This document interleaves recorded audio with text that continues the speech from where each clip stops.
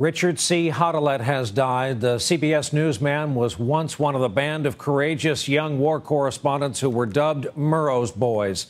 Together, they invented broadcast journalism, and Hottelet's voice will be long remembered among radio listeners.